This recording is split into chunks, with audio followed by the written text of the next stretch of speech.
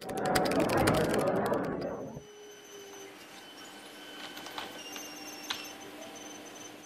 and welcome to the 24th financial charting tutorial with Python and matplotlib. Where we left off, we have this wonderful looking chart.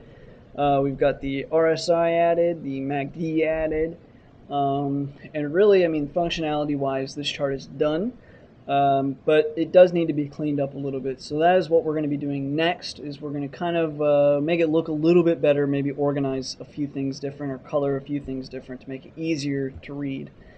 So anyways, let's go ahead and get started with that. So I'm going to close out of this and close out of this.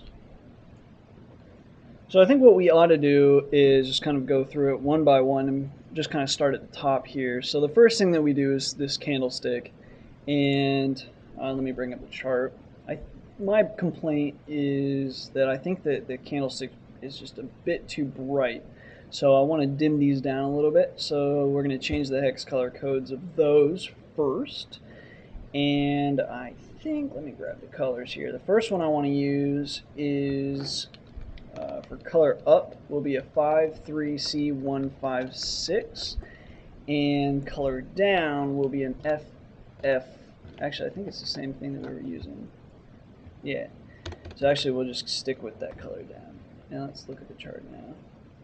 Yeah, see, that helps it a little bit. Like the green was just too bright. I don't know. You might disagree, but that's the first change I would like to make. The next change I would like to make, let's see. We're good there. Oh shoot, let me see here. Yeah, the next thing I would like to do is let's change these colors here. Let's put this one up here, and then down here we'll make this a 4EE6FD. Save that. Let's look at that now. There we go. A little less in your face. And yep. So we'll close out of that. Now the next thing I want to do is I think we should prune the upper Y of AX1. So we'll do that next. Y-axis into upper. Prune that. Error in my syntax. There's an error in my syntax. There we go. So now it's not, just coming too close to the RSI line. Okay, so we'll close out of this. So let's continue going down. I think that was it with that. I think we're pretty good with the legend. So we'll continue. AX0. So the RSI now. What I think would be cool to do with the RSI is use the same color as volume, make this top line red because that will denote overbought, make the bottom line green because that will denote oversold, and then we'll make the fill color down here green, fill color up here red. So close out of that, and let's see. So here we'll use, let's use a dimmer version actually of that. So 1A8782, and then we're also going to need a positive color and a negative color.